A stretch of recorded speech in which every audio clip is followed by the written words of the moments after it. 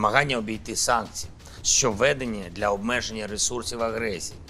Ukrainian President Volodymyr Zelensky said on Friday that mentally Russian soldiers had lost the war and that Ukraine needed to turn that into the reality of their physical retreat. In their minds, the occupiers are already ready for defeat. They have already lost this war in their minds. We must put daily pressure on them so that their sense of defeat turns into their retreat, their mistakes, their losses, Zelensky said in his evening daily address. Earlier on Friday, Ukraine reported small gains around the eastern battlefield city of Bakhmut with a 2 kilometers gain around the city this week. Moscow acknowledged on Friday that its forces had fallen back north of Bakhmut after a new Ukrainian offensive. Zelensky said in an interview with European broadcasters published on Thursday that the long-awaited counteroffensive had yet to start. In his Friday address, Zelensky promised to provide Ukrainian forces with more weaponry without specifying the type. Перетворювалась на їхню втечу, їхні помилки, їхні втрати.